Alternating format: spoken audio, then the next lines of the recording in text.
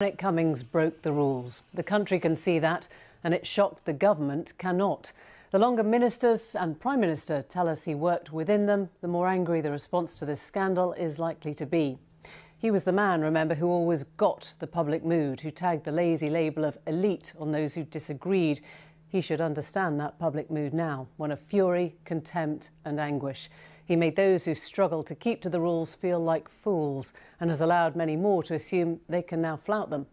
The Prime Minister knows all this, but despite the resignation of one minister, growing unease from his backbenchers, a dramatic early warning from the polls and a deep national disquiet, Boris Johnson has chosen to ignore it. Tonight we consider what this blind loyalty tells us about the workings of Number 10. We do not expect to be joined by a government minister, but that won't stop us asking the question.